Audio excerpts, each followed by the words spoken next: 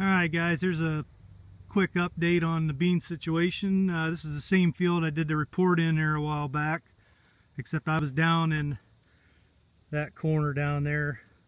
This is at the upper end of the field here at the headland, one of the headlands. Let's see, there's a little bit of green on the edges yet.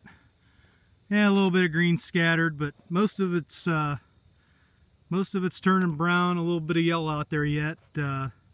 I'm hoping in about a week maybe they'll be ready, depending on the weather.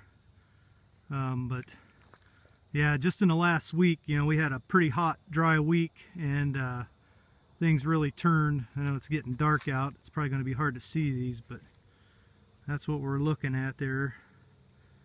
And like I say, probably about a week out, depending on the weather.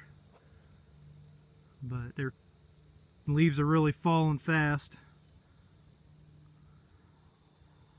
Give you a little spin around here towards the road. I say there's a lot of green on the edges yet, but not terrible. That spot's green there because of that pine tree. That always stays green a little longer and doesn't grow as well because that pine tree sucks the moisture all summer long. But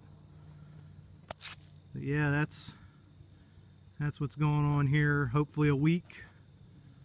If it's not a week, you know, so be it.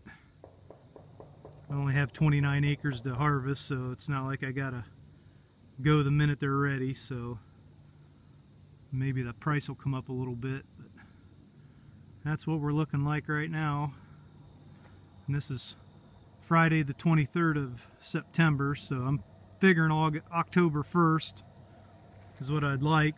Be nice on the weekend because I work during the week, and weekends are the time to get the farming done. So especially with soybeans, if you work till 5 or so, this time of year you only have an hour or two to harvest, so it's nice to have it on a weekend.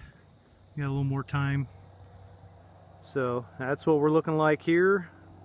Got any questions, leave a comment and I'll get back with you.